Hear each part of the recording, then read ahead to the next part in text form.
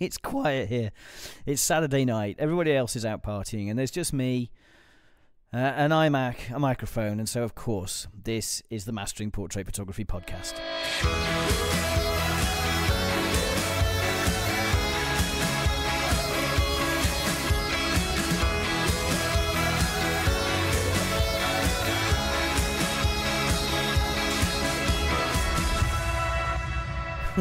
I reckon I could do it, you know. I reckon I could be a late night DJ. And this next tune goes out to Charlie, who's heading up the M1 back to be home with his family after 3 long days away. Safe journeys, Charlie, and enjoy this next tune. It's just for you. Of course, it's not. I couldn't be. But I sometimes wonder whether me sitting here, it is late at night. I do have a microphone. I do think I could probably come up with the same banal conversations, if I'm not already, but about general life rather than as I do about photography. It has been quite a week, and there's a podcast in the making actually from this week. At some point, I need to sit and record it properly, because in the 8 days, so not 7 days, but 8 days this week, I had 6 different client jobs with completely different clients that could all be traced back to a relationship with just one guy, a guy I met about 8 years ago when I was working at the Hearing Dogs, and we've continued to be friends, even though he has now moved on through several different companies, each of which I've retained as clients as he's moved on. I've stayed with them, and equally as he's moved on, he's taken me with him. So it's been a brilliant week. I've spent quite a bit of time with this one particular client, and I think I'll turn that into a podcast all of its own, because I think it might be quite useful. Spent this afternoon, or today rather, we've had one early morning shoot, which I could have done without, but it had to be done.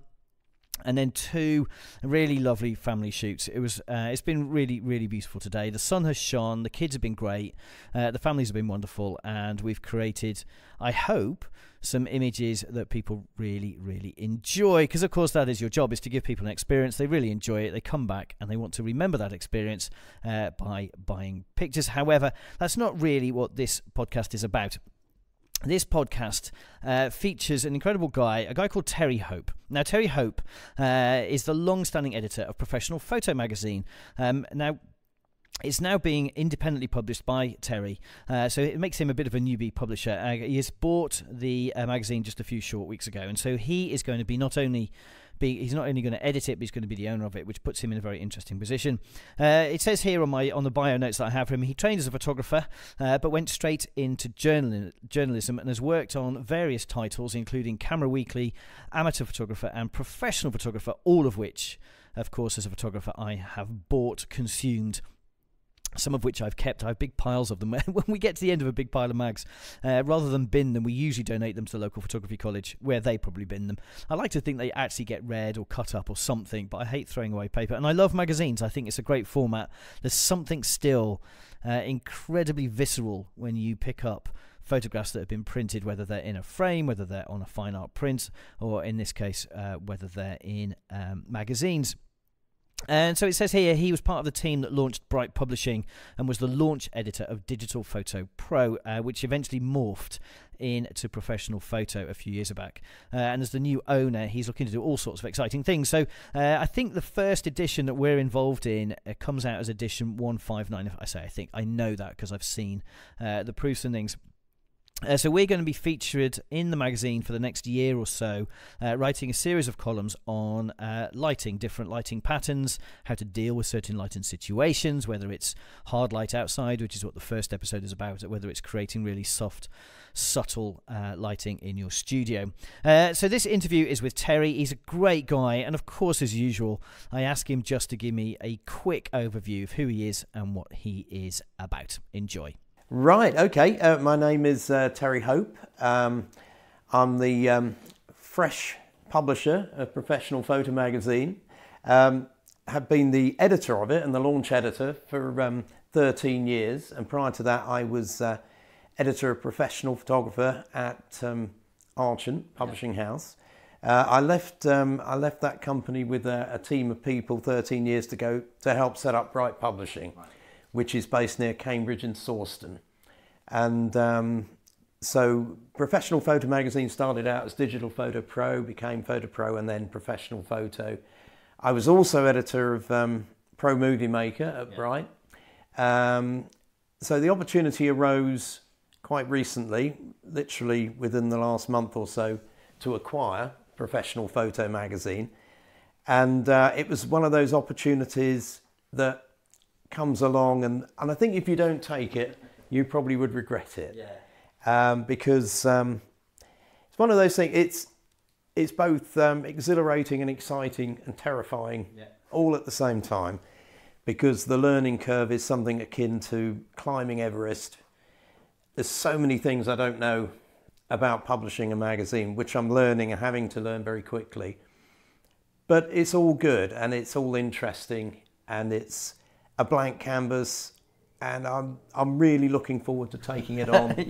You're saying that now because we've timed this interview perfectly to be just after you delivered issue, I'm going to call it issue 1. Issue 1 for me, issue 159 for the magazine. That's just gone to the print stands, hasn't it? That's just gone off to print. Last Friday, yes. And what also didn't help especially is that with these kind of things, even though I was acquiring the magazine from people I knew and from Bright Publishing, and we have a very good, very amicable relationship, you still have to go through the legal process, and obviously until you've signed the forms and you actually physically own the magazine, you can't really go and talk to the industry about it because it's under wraps, and so really I couldn't say anything to anybody until I was a week into the schedule. And when you think it's a 4-week schedule, that was quite a chunk of time that had already gone by the time I got my hands on it. So I then had 3 weeks of intense work, which included kind of weekends and 12-hour days and everything else,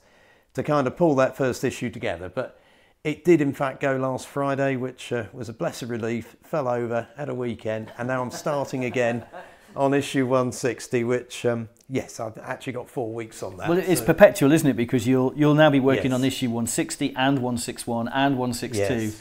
They start to creep into your radar. It's forever. And yes. but you've been an editor for a long time. I have, yes. I wasn't editor, but I worked on a magazine called Camera Weekly, right? Yep. At Haymarket Publishing, and then that was sold to IPC, who published Amateur Photographer, and they shut down Camera Weekly. So I then went to work on Amateur Photographer after a year or so of freelancing. I became features editor and then deputy editor there. And that involved a move to London, and that was working at King's Reach Tower. In the next office to Loaded magazine, actually, which was really good fun. And the office next to them was New Musical Express, right, which was great. You've talked yourself about being in a band. Well, I was in a band as well. And it's Friends in High Places. What would happen on New Musical Express if they got to press day and they had any space they hadn't sold advertising into, they'd come through and say, "What gig is your band playing?" And I'd tell them. And one week we had a bigger ad than U2's European tour, and which probably would have cost about 10 grand or something. And we were playing at the Dog and Duck in the Elephant and Castle, and so everyone wondered who this band was that kept appearing. But it was great, and I used to write stories for Loaded and so on. So great experience. And then I decided to leave there eventually and go freelance again. And I then became editor of something called BPI News, which is an industry magazine that goes out to shops, but as a freelance job for Archant. Right. But they also published Professional Photographer. And after a while, that position came up as editor of that as well. So I edited both of them, but as a freelancer. So I was probably there for about, I suppose, 2 or 3 years editing that magazine. And it was good. We had a very good team on it. And we did very, very well with it. And the circulation pretty much doubled in that time. And we had a formula with it that involved a lot of talking about marketing and bringing in more interviews with people who were sort of working on the rock face of being professional photographers. And so changed it around a bit, made it a bit less dry and a bit more kind of commercial and approachable. And then we thought to ourselves that actually this was something we felt as a team, we're a very good team, and we had all the bases covered, that we potentially could do this ourselves. And so we eventually took the plunge and set up our own publishing house between us, which was Bright Publishing, and that was 13 years ago. So as I say, Professional Photo, as now, started off as Digital Photo Pro for a few years, and then became Photo Pro. We lost the digital bit because at that time, obviously, digital was the key word, and it was moving from film to digital, so that was quite an important word. As it became less important, it wasn't needed. And then eventually that turned into professional photo. So that was probably about 3 or 4 years ago. And it's always been a monthly. I've pretty much always worked on it. Although I did kind of go off at a tangent and edit Pro Movie Maker, which was... the difference with that was a filmmaking magazine that was different to the other ones out there because it was photographers moving into filmmaking or taking on filmmaking as part of what they did. Yeah. And that was really interesting for me as well, because so many photographers, they take stills, and then because it's now become so accessible to make films, obviously the 5D Mark II, the Canon 5D Mark II started that. And so many people kind of switched over to the video button on their 5D Mark II and realised they could make really good quality full frame films. It was never designed to be a filmmaker's camera, but they used every kind of shortcut possible and all kinds of cunning devices to turn it into a filmmaking camera. And that kind of opened the door to accessible filmmaking, and that made it of interest to professional photographers. But I've always felt that myself, if I'm going to write about something, I can't write about something I'm not interested in. And I personally found filmmaking really interesting as a kind of something to explore as a photographer. And so I did a lot of that myself, and basically I made the same journey as the readers of the magazine were making. So it was never highly technical, because I couldn't make it highly technical, because half the time I didn't know what I was talking about. But I got people in who did, as you do as a journalist. You get people in to talk about what they're doing, and of course by writing those stories I learned myself. And but I've always been a freelancer, even for Bright. I've never been a staff person, and so I'd be doing freelance jobs alongside the editing job, and I've started to make films and work with filmmakers, and because I think if you're going to write about it, you've got to do it. And so I'd come up against the same issues that people who were reading the magazine would come up against, and the questions they would ask. And it would also mean I'd understand the people I was interviewing, because I'd be on the same level, and we'd be using the same kit. And of course, I had the bonus that I get to test all the cutting edge stuff.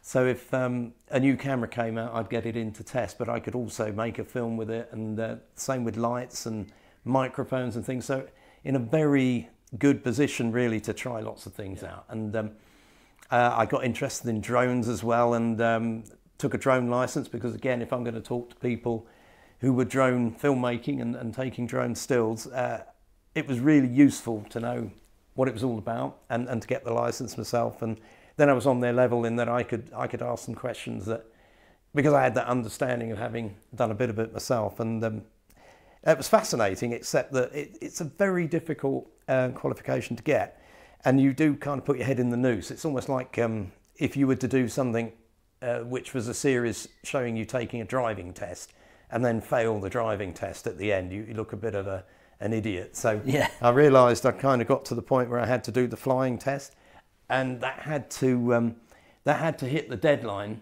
for the issue that it had to go into. But it's about 50-50 whether I'd get through or not. And we had to cancel it once because the weather was atrocious, and then the second time was the very last opportunity to do it, to hit that deadline.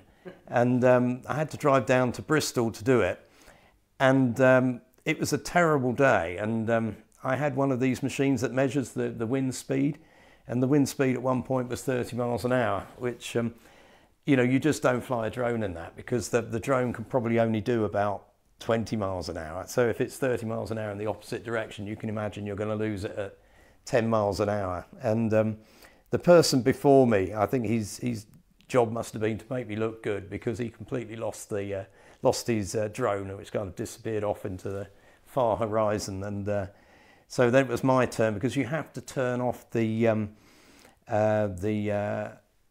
basically what keeps it there. You have to fly it manually, basically, and then land it. So if you lose the signal, basically, you can bring it down without crashing or losing it. And yeah, I managed to catch it and bring it down. And probably if I'd done it 20 times, I probably would have 19 times lost it. But on that particular time, I got it, brought it down, and got the license, but was great because then I hit the deadline as well, which was even more important. So you're a musician, a Yes. writer, a photographer, writer, publisher, editor. Let's put that in there.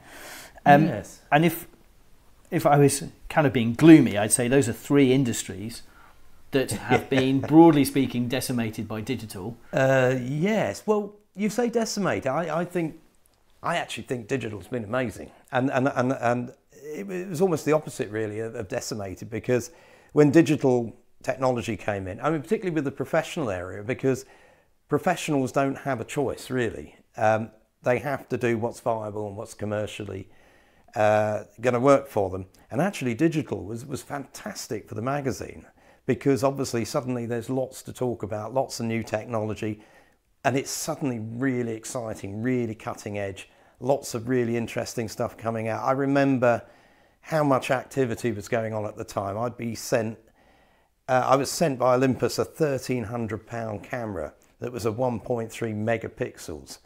And they sent it to me to review and then rang me up a week later and said, oh, don't bother, we've taken that off the shelf and we've got another one now. And you'd have to be incredibly brave to have been in the business at that time, investing in digital, because kit was incredibly expensive, but it was being superseded within about 6 months. And so lots and lots and lots for us to talk about, and lots of people very eager to learn about what digital was all about. And lots of people saying, well, I'm never going digital. I'm a film photographer. I'm going to stick with my film cameras. And of course, every single one of them has had to move over, because you can't be viable against your rivals if they're using digital and you're on film. And film is wonderful. I mean, film is amazing. And if you're a hobbyist and you're doing it for the sheer joy of it, then using a film camera is wonderful. And I still shoot a bit of film. But if you're trying to make a living as a photographer, film's really expensive. You have to process it as well. That's another expense. You probably almost certainly have to digitize it these days to share it and send it to the places it needs to go. And there are all sorts of things with film about you're working with the original, whether it's a negative or a transparency, and that's very dangerous in that if you lose that original or it gets damaged, you might have to send that original off to be published, which again is taking it out of your hands. There obviously was a thriving industry for making copies of originals, and they never looked very good. They were never a patch on the quality of the original transparency. So again, that was a problem. So, and the other thing as well is, of course, it helps you to try things out, in that you can try things on a digital camera and see immediately what you've got, whereas previously you'd have to pop it on a bike and send it to the local pro lab, and even the quickest it'd be an hour or two before it came back, which would often happen if you're on a commercial job in central London. There'd be any amount of professional labs like Joe's Basement and so on around Soho, 24 hours a day operation. You'd send a film off, you'd do a strip test on it, and you'd find out whether your film, your picture is coming out properly, and then you could go ahead and do the shoot. Or you'd use a Polaroid, and Polaroid pretty much, hit the rocks overnight when people no longer needed Polaroid. Professional photographers must have got through so much Polaroid film, because that was pretty much your only way of knowing whether you were anywhere near where you wanted to be. Yeah, so digital really transformed the commercial area. And yeah, so that actually was really interesting. And then filmmaking, of course, came off the back of that, and that was something else for us to talk about. So again, that gave us a huge market to explore and to talk about, and that's still growing. So with professional photo now, it's no longer just a magazine that is just talking about stills on the wall, because although that's a big part of the job, all kinds of other things come into it. I was I think about things like, for example, not just filmmaking, but things like VR and 360 image making. I was talking to a photographer the other day who's a wedding photographer, and he will shoot a 360-degree picture of the of something like the reception or the wedding service, and then he'll have bits and pieces of that you can click into to get videos or sound bites and stills, and so everything is self-contained within this one image. It's like almost exploring a canvas, and it's interactive, and that's what he offers his client that differentiates him from everybody else. So he's using technology to offer something different. And I just think it's so interesting. And we're kind of reflecting ideas. And what we do in the magazine, I think, is to talk to contemporary photographers who are doing well, who are running their businesses well, who've got really good marketing and ways of approaching their business. And we're sharing those. We're a community. I think the professional photographic community is I love it for a start because I've always been associated with it. I love talking to creative people. I share their enthusiasm with what they're doing. I love the way that it's a creative job and that every job is different. Well, it should be. There shouldn't be a formula. It shouldn't be formulaic. You shouldn't just put your lights here and your lights there. Everybody's different. If you've got a different subject coming in to be photographed, you've got to use your wits to get something out of that person. You have to put them at their ease. Someone who's not used to being in front of the camera, you've got to talk to them and get something out of it that nobody else could get, and you get something original that can't be repeated from that session. And I love all of that. I love being involved in the creative industry, and I admire and respect photographers in every genre. But I do think it's just so interesting as well that everybody, well, most people, not everybody, but most people are self-employed. So they have to kind of run a business as well. There's very, very few jobs for photographers. You don't have a 9-to-5 go and work down the high street as a photographer. You have to run a business, so you have to have all the other things at your disposal to be able to make a living, to be successful. And creative people often don't have that in their locker. They can be incredibly good at interpreting a scene and getting an image out of the other end. But to run a business, as anybody who is in the industry knows, is really difficult. You're suddenly talking about, you might potentially have to have a studio that you have to pay for. You have to work out how to bring business in. You have to know what to charge. You have to market yourself to people who won't have heard of you. You have to invest in the right gear. You have to make business decisions about what direction you want to go in, what kind of services you want to offer.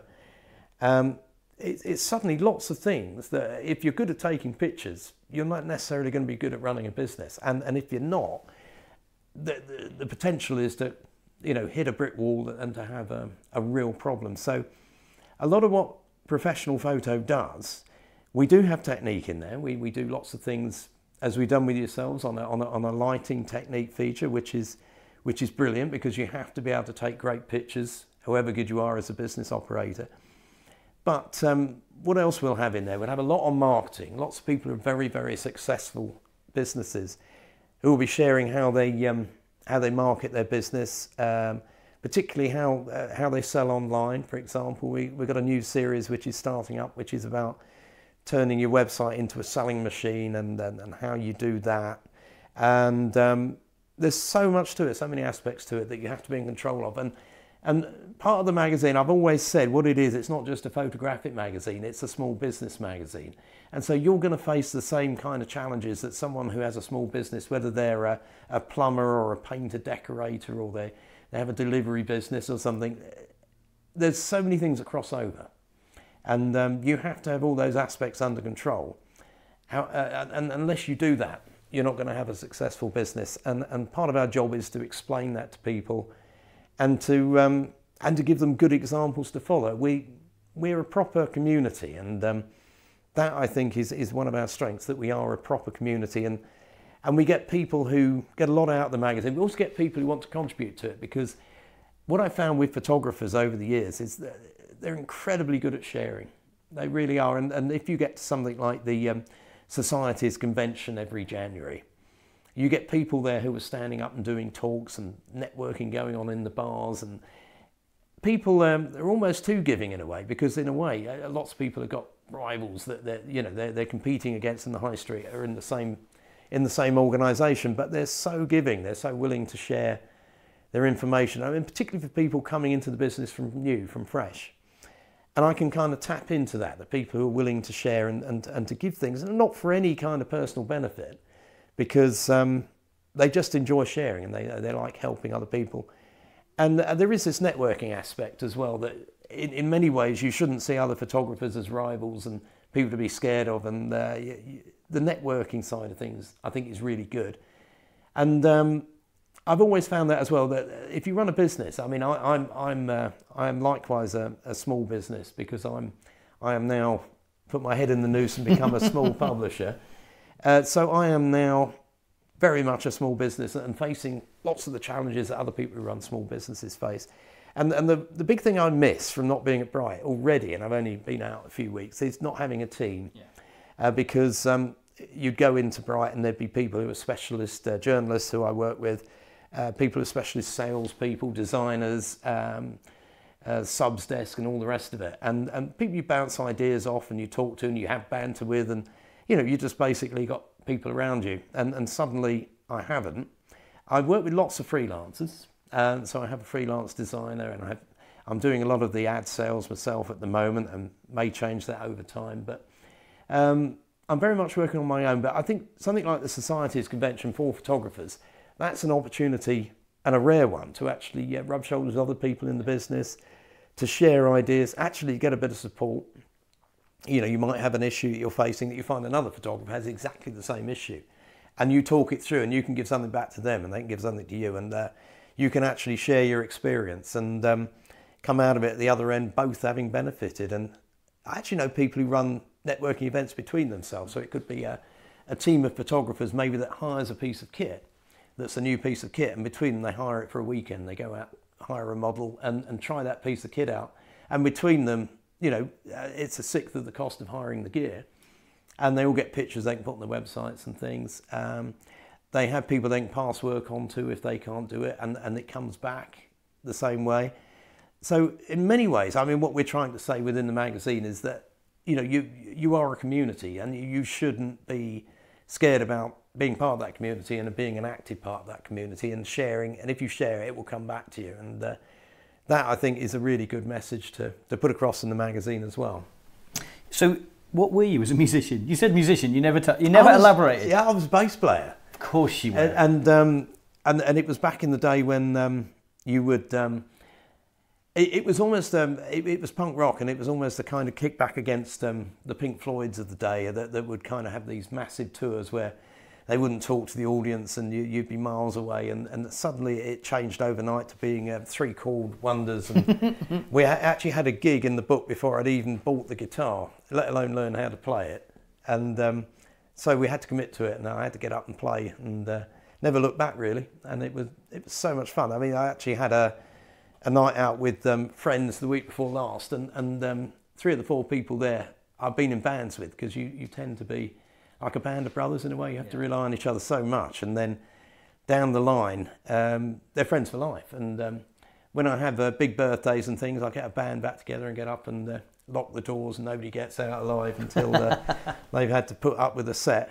So yeah, I love it. Actually, you're a good person to know, because I was a drummer. I have a vocalist in the industry. Well. We're talking about doing sort of a photography industry band, that when there's the big conventions, we could get the band together. Yes. A bit like the Formula One guys do. Yes. But only better, obviously. Yes. Yeah. Absolutely. So if you fancy that, you might need to know more than 3 chords. I'd probably learn a 4th one if I put my head down. Okay. Because the vocalist is exceptional. Yes. Well, she's brilliant. And she takes no prisoners. So if you will have to know your stuff. Yes. Yeah, okay. I'm not divulging who that is at the moment. No. Well, I do know someone as well who's massively into ad sales, whose secret ambition is to be a DJ. And yes, he would turn up at conventions like that and actually spin the discs for them. Oh, okay. So we've got some things. Contingent, but on that kind of note, you're talking 3 different creative industries: music, publishing, and photography.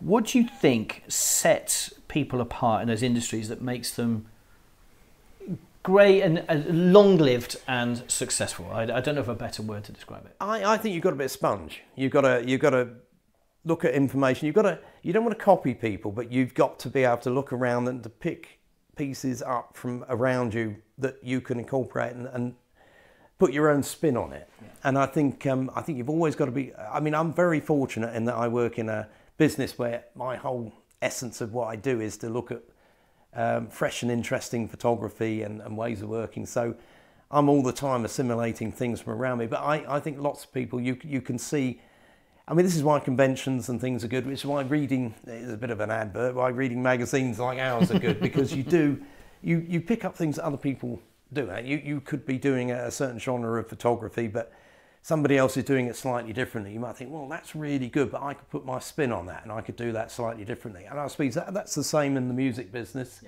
in that, you know, you listen to other people's music, you don't go out and copy it, but you might incorporate some of that into your style, or you know, the way you play a guitar, or a bass riff you have, or something, or even the kind of style of music you play.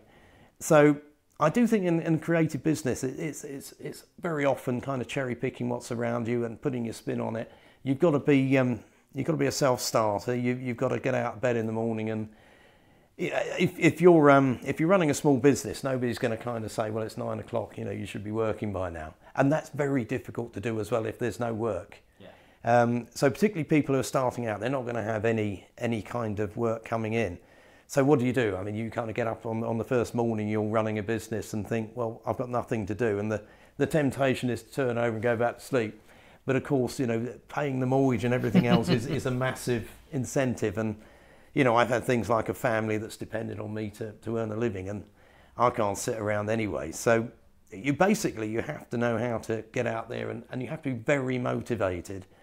And you have to put in the hours. I mean, any creative business is not 9 to 5, so you have to be prepared to kind of work the evenings, work the weekends. You have to kind of get to know people. For example, if you're a photographer, I think it's a brilliant thing to do to go and assist people, even if you're doing it for free, because then you get to see how they work. And I think you should definitely be assisting before you do your own shoot.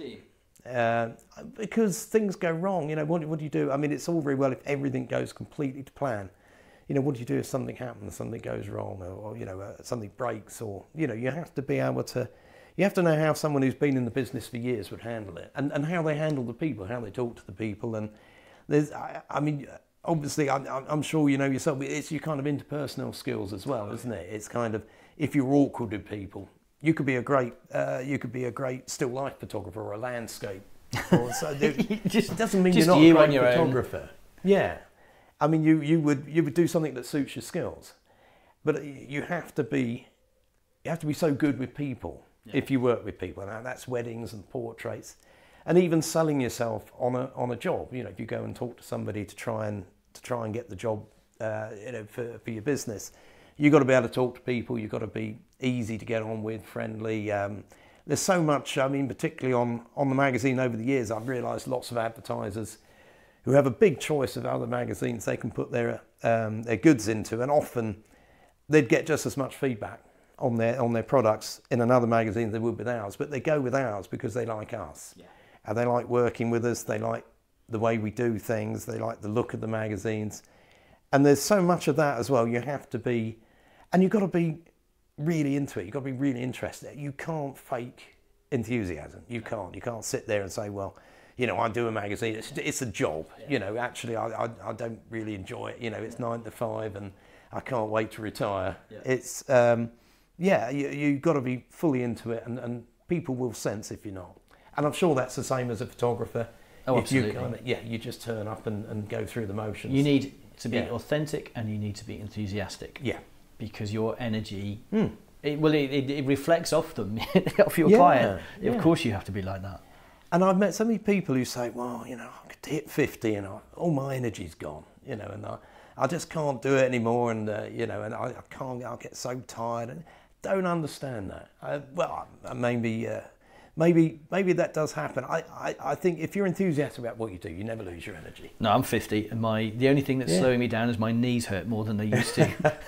So, there was something I used to do really naturally. I used to drop to the floor and take a picture, and now I drop to the floor, take a picture, and take time getting back up. It's not quite as rapid as it used to be. But it's the actual doing and the energy and the enthusiasm. I'm more enthusiastic now about it than I ever was. Which I think is great. I mean, if you ever lose that, I don't know why you'd ever lose that, because there's so much going on. There's so much interesting stuff coming through. I mean, I love VR, for example.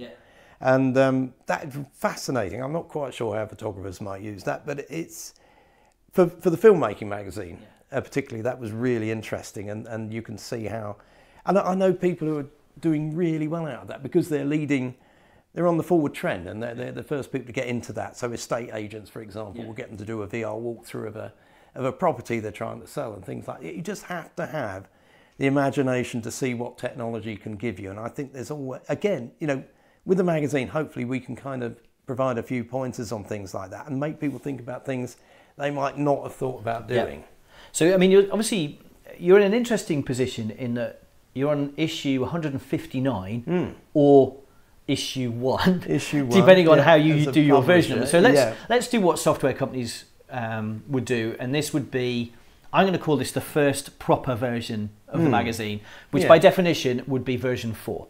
Apparently that was if you're buying software, always buy version 4, nothing earlier, because by then they've hopefully taken out the niggles. And I know a couple of software packages actually went version 1 and jumped straight to version 4 because they heard this. So you are that version of the magazine. What are you doing that's going to be different to what was there in version 158 or version 3, or whatever you want to call it? Yeah, no, it's a good question, and I think it's really this is where it becomes interesting and exciting and scary all at the same time. In that you have to follow your intuition, and I do want to change it. I think obviously if you work as part of a bigger publishing house, there's lots of people you have to go through to do things, which is a good thing because it does kind of put a brake on some of the crazier ideas you might have. You also get feedback on your ideas, which is always good. But I think I now have a kind of blank canvas to do things differently in the way I want to do them. And I think, what I want to do is to develop the pro community particularly. I want to get lots of feedback from professionals who are out there. I want them to tell me what they want to see. We're building a website, which is www.professionalphoto.online. Now that's going to be live by the time issue 159 comes out, which will be towards the end of May. That will also link to a YouTube channel. So again, that's things that we haven't done before. I think it's really important to move things on, as we talked about photography being silver halide and moving into digital, and it's still photography, but it's a different facet of it. I think with magazines, if you just stick, if you use the analogy and you stuck as a film version of a professional photo and you just never became anything other than a paper magazine, you will eventually just die a natural death, because people want more than that. And they're getting lots of information online. I'm up against not just other magazines now, I'm up against very strong websites and YouTube channels and things. There has to be a reason why people would actually pay money to buy a professional photo. And what you want it to be is the kind of, almost like the Bible of the professional world, in that you meet lots of interesting people in there. It's very specific. It's not aimed at consumers who want to take pictures of themselves, and I have massive respect for them. But we are a professional community, so we're slightly different in that our pictures are commercial.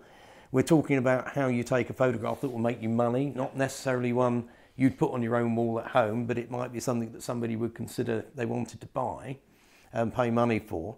So we need to tell people about that. But I think you need to break out the straitjacket of just a paper magazine. So that will be the driver of it. That will remain the main platform of the magazine, but there'll be new platforms. The website, I think, will be really important because it's a portal that people can directly communicate with me and I'm with them. So they can drop me an email and they know it's going to go to the person who's running the business rather than an editorial assistant. I mean, it comes straight through to me, and I'll be looking, and encouraging people to come to me and talk to me about ideas they have. You should talk to me, I've got this idea. And people will do that because, as I say, people like to share, and they get a buzz out of putting something out there that other people want to know about. And we'll be able to kind of share things, we'll be able to put links to films. One of the things I want to do is to have, for example, features in the magazine that are backed up with films that are on our YouTube channel. And so you get more you have to buy the magazine to get the guts of the story, because I've still got to have a commercial eye to that. But you'll get something extra as well by going on and linking into the film that will then take you to another level and give you a bit more understanding of the story you read. And yeah, I just think it's going to be really interesting to try ideas out. I want to run more competitions. I want to throw spotlights on people who are coming into the business. I'm looking at doing a Young Photographer of the Year competition to highlight people who are coming into the business, talking to some manufacturers about that. And yeah, just really make it a community that people want to dip into, be part of, and you know, proud to be part of, and they feel it's their magazine, and that's why people will read it, because they will feel some kind of empathy towards it, and that it reflects what they do, and it's their magazine. I might be the one putting it out there, but it's their magazine, and you know, otherwise it's a vanity project. And sounds like a lot of work. Yes, yeah, yes, absolutely. I totally would go along with that.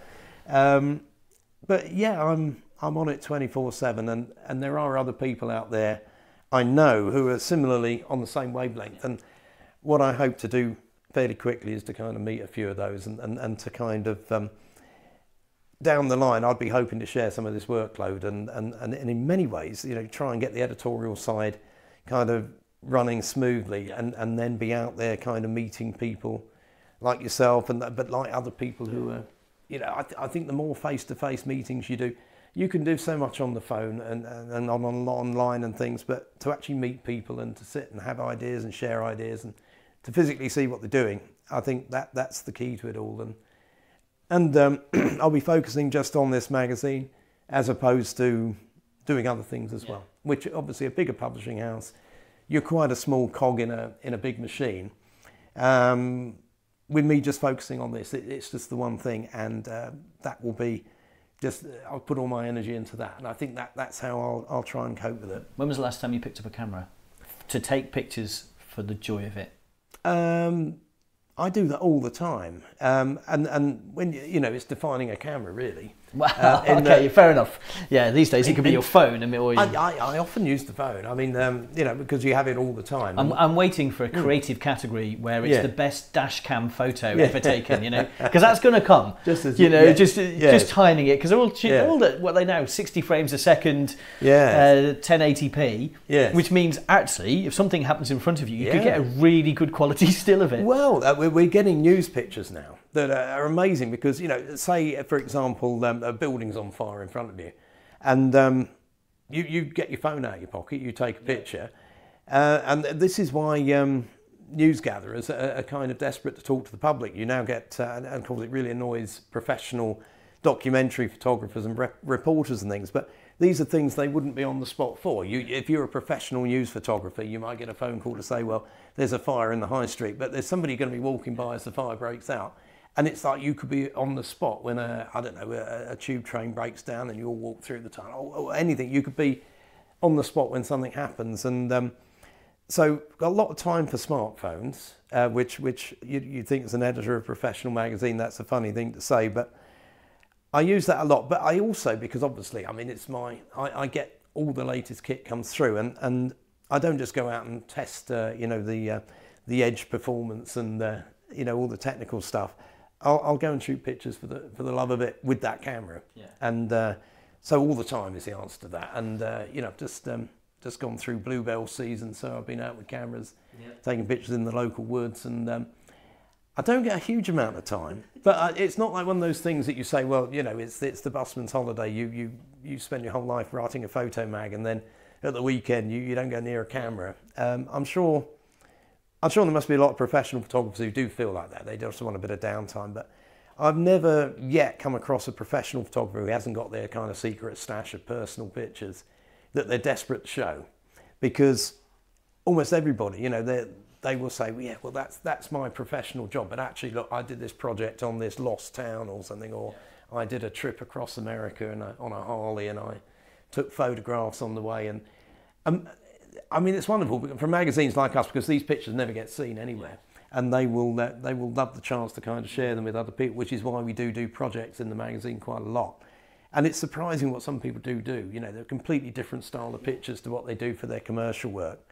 So I'm addressing that kind of crowd. That I think I'm unusual in love that. it. I think I'm unusual in that respect. In that, actually, what I shoot here for clients is what I've always loved shooting. Yes. Because I entered the industry that way. I got pulled in, so I don't do typically off the wall. No. I think I'm probably a bit unusual in that regard. I tell you one thing I did do the other day. I was shooting in a bluebell wood, not far from you. I was down in Herne Bay, down in Kent. Yeah. And my brief was to make sure no bluebells appeared in there whatsoever.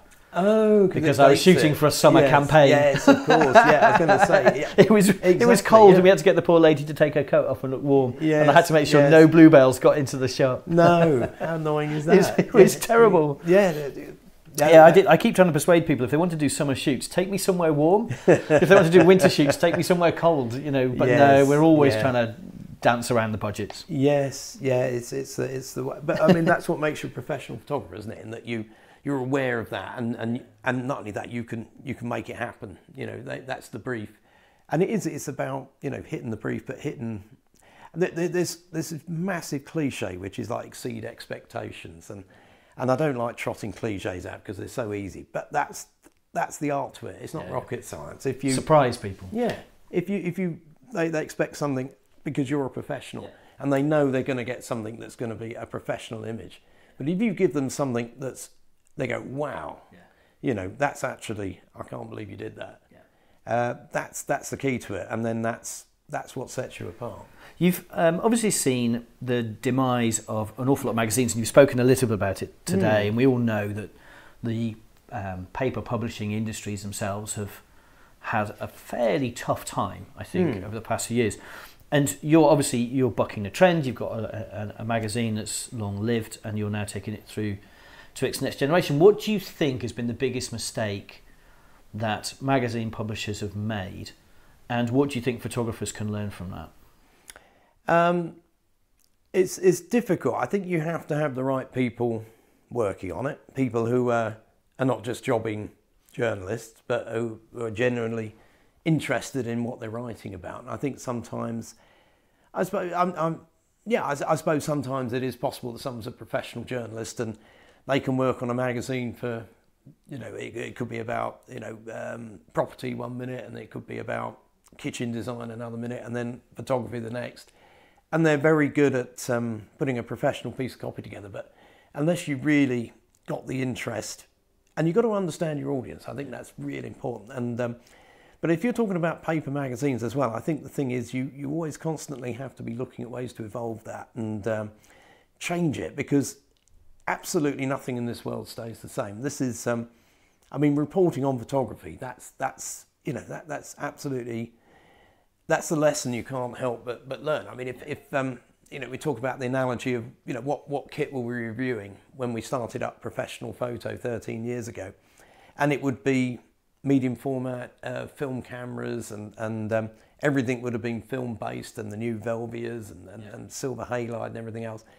Now, if you just stuck with that and never moved on and said, well, that actually did really well. Our first few issues flew off the shelves, and it was immediately very popular. But if you said, well, that's popular, so we'll just stick with that formula, we'll never move it on. Everything changes. And the business we were focusing on changed, so we had to reflect that. And I think that has to never stop. You have to completely be evolving all the time. And I think sometimes if you're a big publishing house, it's very difficult to have that individual attention on every title you're putting out there. So I suppose that, again, would be something that potentially could be seen as an issue, I suppose, with some of the magazines that perhaps are no longer with us. Also, they're very, very congested areas. Yeah. And I think there were so many magazines aimed at consumers and people who love taking pictures for the sheer love of it. And so the competition there is so fierce, and with big publishing houses as well. They've all got budgets, and they're all kind of going hammer and tong. And there are going to be casualties, particularly as we mentioned earlier on, there's so much information online that if you've got a casual interest in photography, where you might have bought a photo magazine once to help you improve and to get better, these days you might get that information just from going on a website or browsing. So I think with ourselves, we're fortunate. We had quite a lot of professional rivals on the high street at one point because there was a market for it. People were buying magazines more then than they do now. We are pretty much the only one now that is out on the high street, which is looking at the business of photography, professional photography, which is good because that gives us, obviously, that gives us a kind of genre to explore, which is very, very different to the consumer genre. And we have an awful lot of people as well. I think these days as well, people aren't satisfied to do a job that's boring. There was a time where just the actual fact you had a job that was what it was all about. And you know, there were no expectations of doing anything other than working till you're 65 and then hanging your boots up and that was it. And I think people want more out of life now. And that's why the creative industries are so popular, because people want to do something. To do a creative job is amazing because you do something and there's something of you in it. And that's what I love about magazine publishing, is that every month you get something in your hands that you created, and for better or worse, and you can be happy with an issue or less happy with another one. But it's still a creative business. It's not a 9 to 5. It's not a kind of, there's no formula for it. And but so many people want to do a creative business, and you look at how many people are now trying to qualify to do a creative job, whether that's photography or filmmaking. And so we're tapping into that. I mean, that's one of the things I think will help us moving forward, is that we have a lot of aspirational professional photographers who read us alongside the existing professional photographers, and I really welcome that, because the more people we can kind of help to introduce into the business, which is, like I say, it's an amazing business. You can understand why so many people want to be involved in it, because it's a wonderful thing to be involved in. You know, you're not in an office all the time. You're getting out, you're meeting people. You have the thrill of creating something. You get the response of the person that you're selling to, which can be incredible. You know, they can burst into tears with emotion and things. You're doing a really important and a really worthwhile and a really exciting and interesting job. And I think if we reflect that and tell people about it and share that information and give them something that they can't get necessarily wholly online, because I think, you know, if we create a community, there's very few platforms that have got websites and films and a paper magazine. We're pretty much unique in that respect. So, but I'd say the thing is that we have to constantly evolve. And I think much as you wouldn't go on a photography course these days and just do nothing but study photography. Photography has moved beyond that. You have to acquire new skills. This is why we're covering filmmaking, not in a huge way, but as a kind of facet of what you need to do. Yeah, that's, we have to reflect that. We have to tell people about it. We have to say, this is why you should do it, and this is how you can do it. So we talk to people, we put examples up there of people who've done it, and it's us moving forward all the time and just reflecting the real world that's going on out there, and just telling people about it, really. Brilliant. Still staying on the topic of printed media, obviously, I mean, I know as a digital photographer, like we all are, yes, I still have a passion for picking up a book and a magazine. Yes. To qualify this, yeah, I'm building a library here of yeah, all of the people I've interviewed, their favourite books, because of course they tell me their books. You can get these things second hand. I bought one the other day, and the shipping cost me more than the book. Yes. Because second-hand books, at the moment, there's not a huge market value, which is wonderful if you, like me, like books. So tell me your favourite photographic book or photography book. I've got lots of favourites, but the one I'd pick out, because it was when I was at school and trying to, getting enthused about photography for the first time. This is one of the books in the library at school that I picked up, and I thought, you know what, this is wonderful. I'd love to be able to take pictures like that. And I have to say, I never have been able to take pictures like that, but it was the Elliott Erwitt dog book, and it is just called Dogs. And he has such an affectionate eye, candid pictures, and just the way he kind of sees things that are amusing and funny, but very clever. I mean, it's not something that everybody can do, but he puts a sense of humour through his photographs, and I loved that.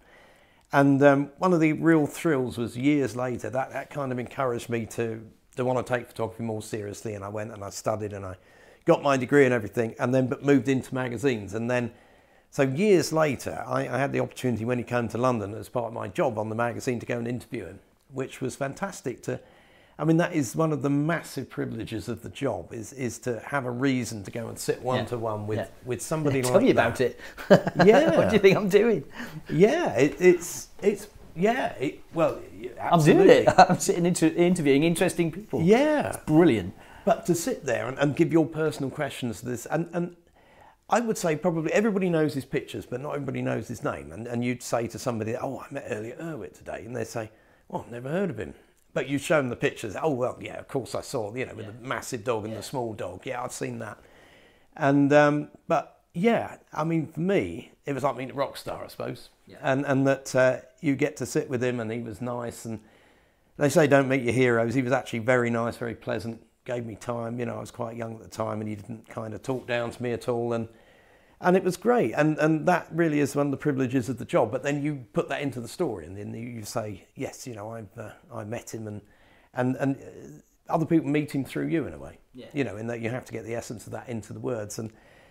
But the words were there because I understood the man, if that makes sense, because I loved photography and I loved his work. You then write a better story than someone perhaps who was a professional writer who just went along to interview someone they didn't really know, and it was just another job.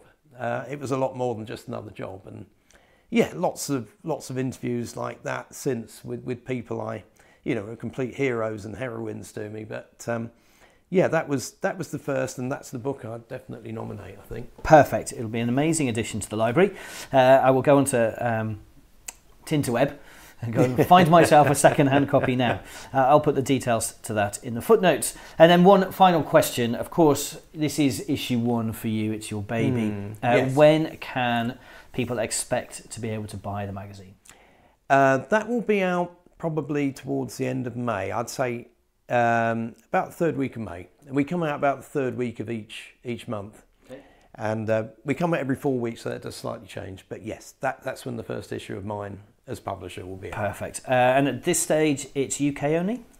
UK only at the moment, but there is a digital edition, which if anybody does need to get hold of that, they'll be able to do it through that website. Perfect. I'll publish all of the details of that on there. Of course, for our American friends, that will be the way for them to get hold of it at this stage. Yes, we have quite a considerable American audience that is reading the digital magazine. And yes, they get that at the same time as it comes on sale in the shops here.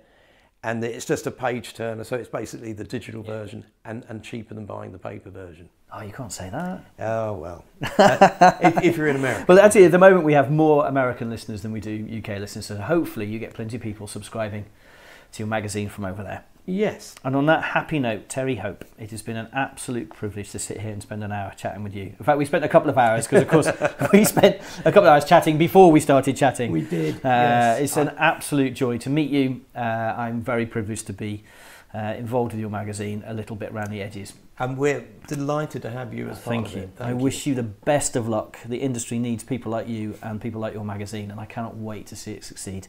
Thank you very much for your time, energy and candour. What a pleasure. Thank you. Thank you, Terry. Now, I'm not one to say I told you so, but didn't I tell you so?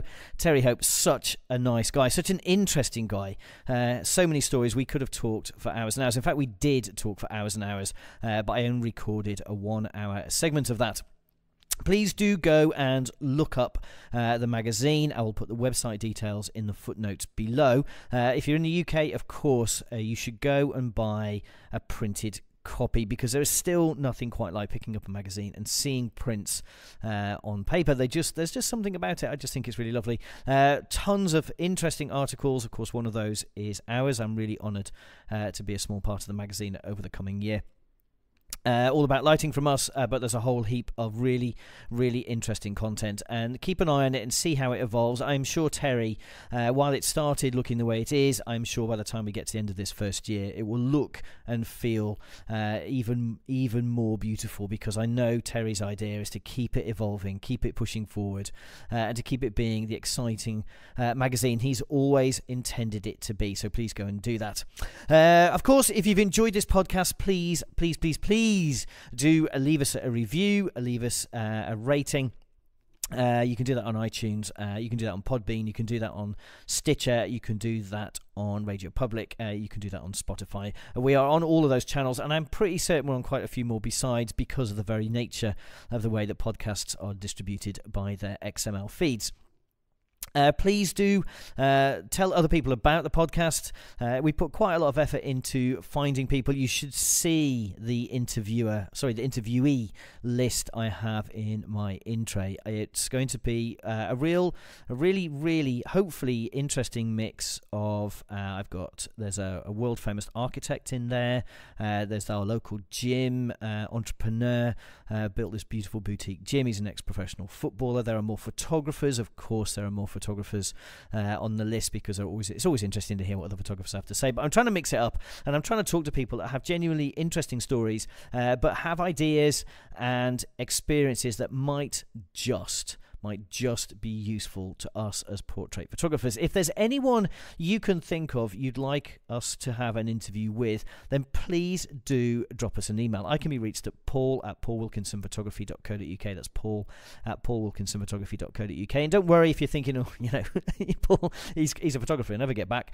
I have people keeping an eye on that email address, so that yes, if something comes in, I do try and make sure that it's dealt with. But if you have great ideas for someone who'd like to be interviewed, or indeed if you'd like to be interviewed, if you have a story to tell, if you have ideas that might just be worth sharing with the photography community, in particular the portrait photography or social photography, really. We've called the podcast Mastering Portrait Photography simply because that was the title of the book, and that's now the title of our website.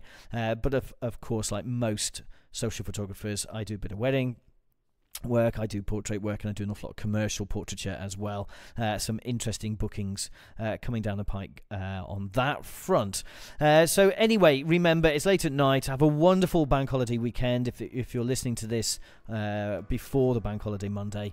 And whatever happens, remember, be kind to yourself. Take care.